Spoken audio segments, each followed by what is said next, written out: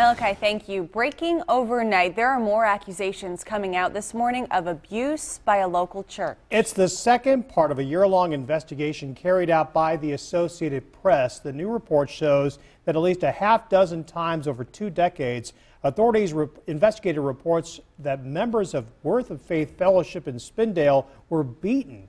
Former congregates say orders came down from leaders that they had to lie, and 2 assistant district attorneys and a veteran social worker coached worshipers and their children on what to say to investigators. One former member, Matthew Fenner, said he was leaving a prayer service in 2013 when nearly 24 people held him captive for 2 hours, slapping, punching, choking, and blasting him to expel his, quote, homosexual demons.